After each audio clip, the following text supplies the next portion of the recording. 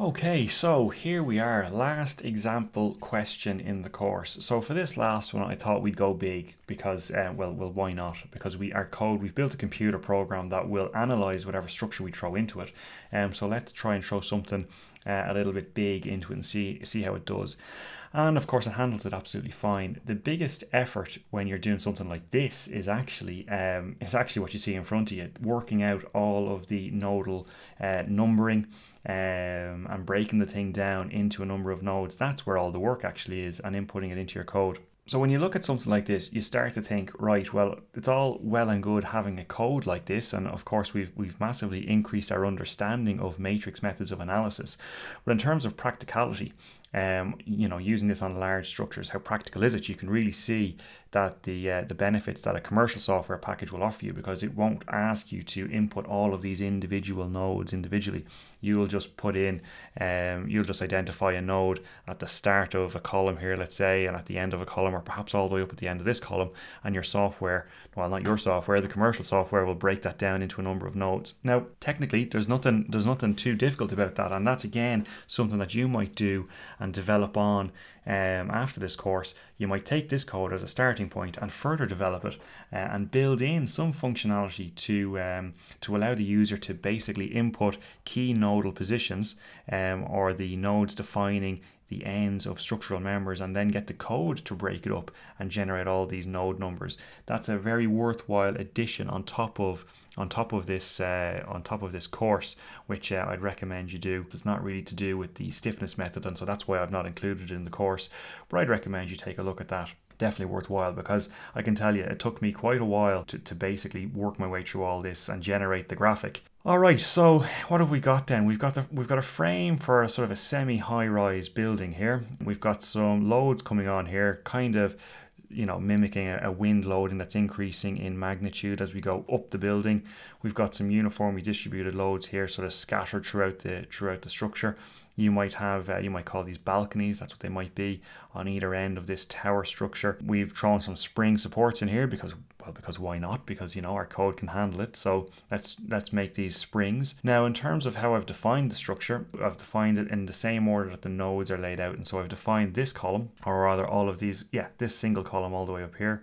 I've defined then this column, and then this column, and this is in terms of my member definitions, how the order in which I've defined my members.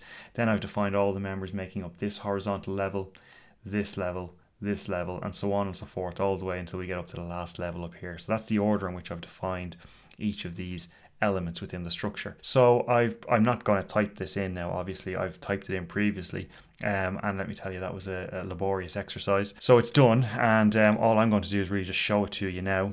So I've broken up my structure data entry into nodes, members, and then the loading and restraints. So if I look at my nodes, first of all, if I reveal that, you can see I've basically just input all of my nodes, and there's quite a lot there. You can see that's why I've broken it down.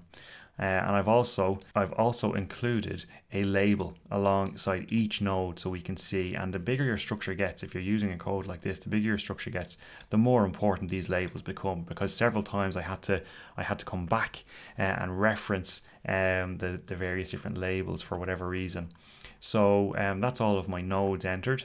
Again, you know, I can't emphasize enough, it really is worth considering how you can write a small algorithm, a small addition to this notebook to get it to do this work for you rather than you doing it.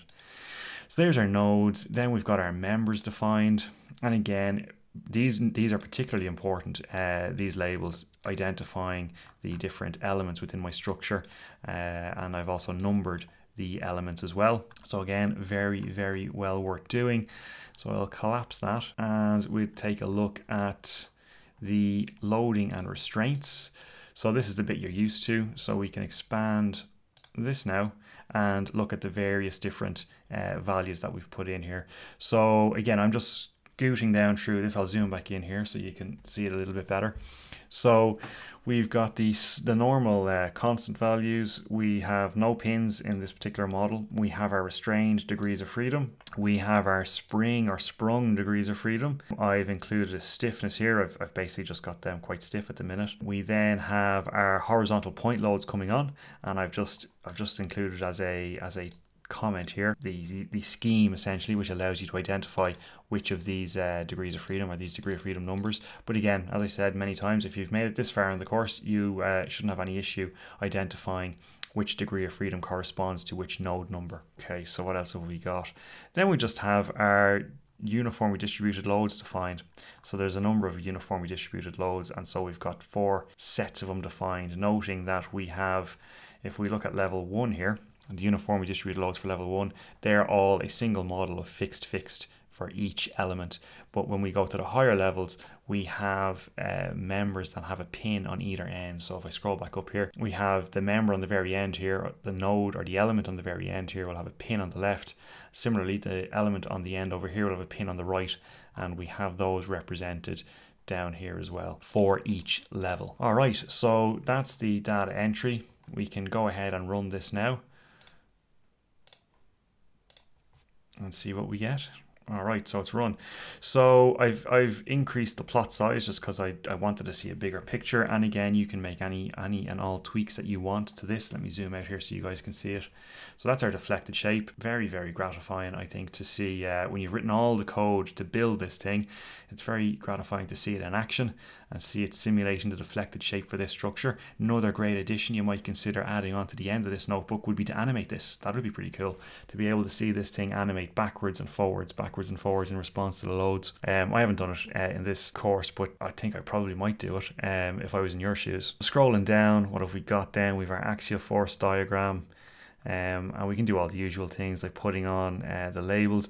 We notice here that there's no axial force in the right hand balconies because these axial forces, or rather these horizontal forces, are coming onto the left hand side of the structure, and so these balconies are going into compression, and that those forces are being taken down into the structure, so there's no force transmitted out into the balconies on the right hand side here. We have our bending moment diagram, and again you're going to need to play around with the scales here to make sure you can see these bending moment diagrams. So we might increase our scale. Okay, and we start to see a nice frame bending moment diagram. And again, we have the exact same thing for our shear force diagram. And then of course you've got a mass of text output. So realistically, this is probably where you're going to go to find out the values that you want, rather than looking at labels, tiny labels on these diagrams. You would refer to the top where you've got all of your node numbers identified.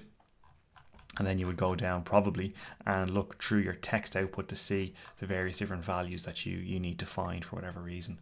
So one other thing that's worth playing around with before we wrap this one up is playing around with these spring supports down here, so you can see what kind of deflection we've got here. So if we were to go ahead and let's imagine we softened up this support here, we'd expect it to have a big impact on the deflection of this structure. So let's go ahead and play around with that and see what it does. So let's go back up here. So that was our third spring support. So let's go and soften that up a bit, 0.001.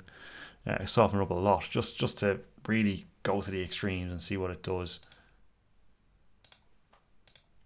And sure enough, we can see a massive impact on deflection. So it's really just a toy example here, really, just softening this thing up. But you can see that vertical drop in deflection, or that vertical drop in the support here has had a huge impact on the deflection.